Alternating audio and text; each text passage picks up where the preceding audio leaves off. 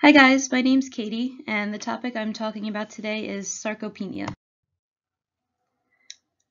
Sarcopenia is defined as age-related involuntary loss of muscle mass. As we age, we begin losing muscle mass in around our mid-20s. Starting in the mid-20s, muscle loss occurs at about 1% per year and eventually accelerates to about 3% per year. So by the time a person reaches age 70, they typically only have about 30 to 40% of their peak muscular strength as an adult. This happens because over time, muscle protein synthesis response to protein intake diminishes, but protein breakdown stays constant. So over time, we're breaking down our muscle mass faster than we can replace it. Sarcopenia is a health problem because of the several different impacts that it has. First of all, as we lose our metabolically active muscle tissue, it reduces our basal metabolic rate. That makes it easier to accumulate fat because we're expending less energy throughout the day.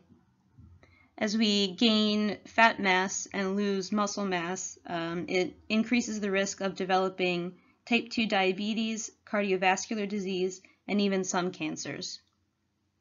Also, as we lose strength and fitness, it can impact quality of life because it makes it harder to do everyday activities like household chores, gardening, shopping, and even just taking a walk around the block.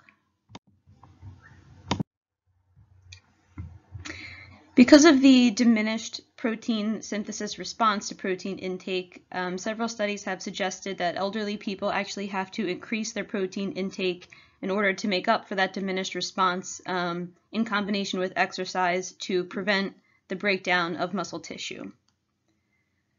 The World Health Organization recommends 0.8 grams per kilogram of body weight per day. And that's just the blanket recommendation for all adults, and it doesn't take age into consideration. The Society for Sarcopenia, Cachexia, and Wasting Disease, on the other hand, recommends anywhere from 1 to 1.5 grams per kilogram of body weight per day, along with exercise, in order to prevent the loss of muscle mass. Some studies have suggested that an even higher protein intake should be recommended for people over the age of 65. Anywhere from 1.5 grams as the minimum all the way up to 3 grams per kilogram of body weight per day, again in combination with exercise.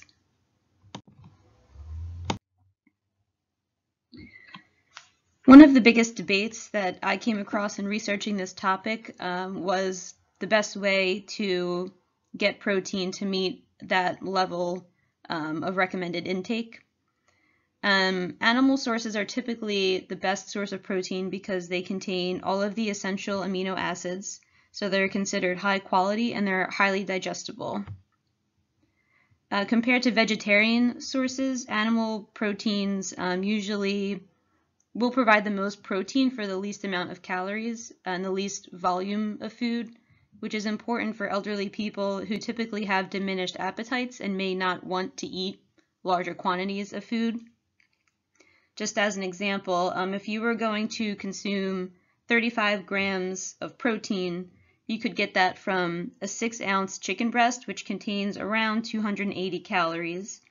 If you were going to get it from a vegetarian source, say a combination of rice and beans, you would have to have about 2 cups of brown rice with 1.5 cups of black beans to get that 35 grams of protein.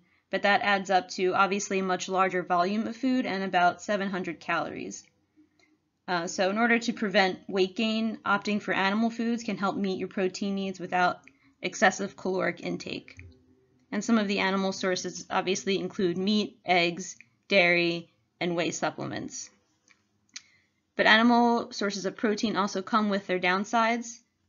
Those sources that I just mentioned have more fat and they have been shown to increase the risk of cardiovascular disease. Another downside for some people is simply that they don't want to eat animal foods. If you're vegetarian or vegan, those sources are just not an option. Some of the vegetarian sources of protein include nuts, beans, legumes, whole grains, soy, which has shown to be also very high quality protein as well as vegan protein supplemental powders. In addition to being lower in fat compared to animal sources, the vegetarian sources of protein also have more fiber, vitamins, and minerals. Regardless of whether or not an older person is choosing animal or vegetarian sources of protein, it can still be difficult to meet the higher level of recommended protein intake, especially if you're going all the way up to 3 grams per kilogram of body weight per day. So in some cases, if intake from food is not enough, supplemental protein shakes or powders might be recommended.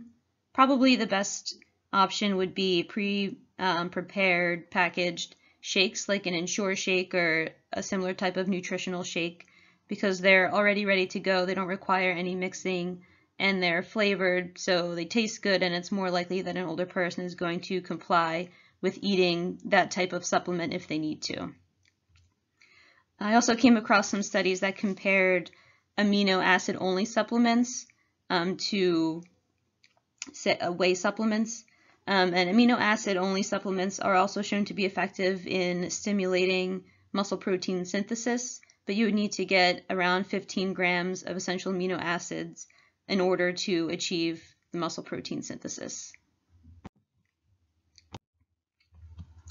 As I mentioned before, exercise is also a very important component, about as important as diet when it comes to preventing sarcopenia. Exercise enhances the muscle protein synthesis response to protein ingestion, and it helps to maintain and preserve the lean body mass that a person already has. And I found a few studies showing that both resistance and endurance training can be effective in achieving that synthesis response and maintaining muscle mass. One study of adults aged 65 to 94 found that performing resistance exercises 3 times per week increased their muscle strength over the course of 12 weeks. Another study looked at aerobic exercise without resistance training and found that cycling, jogging, or hiking 5 days per week increased muscle mass. Another study of Japanese adults over the age of 65 found that 6 months of walking, so this was a longer study, still increased their muscle mass, particularly in those who had low muscle mass to begin with. In all these studies, though, it's important to point out that the intensity and the duration of the exercise increased over time. It's important to increase that slowly so that the muscular adaptations can take place in order to keep effecting change, in order to build the strength.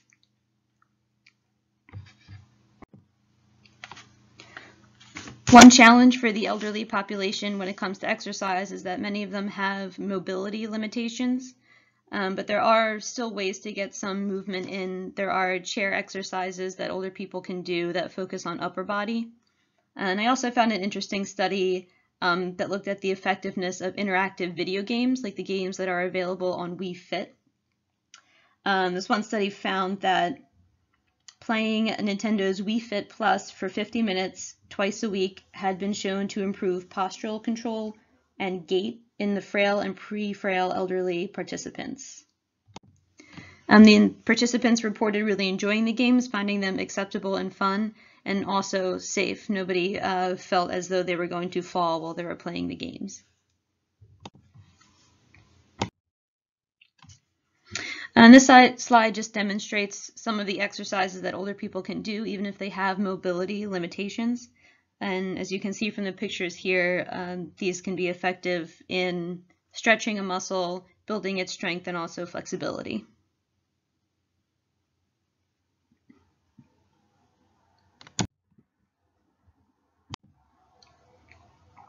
So in the educational tool for dietitians, the one-page sheet that I produced, I just put a few highlights here.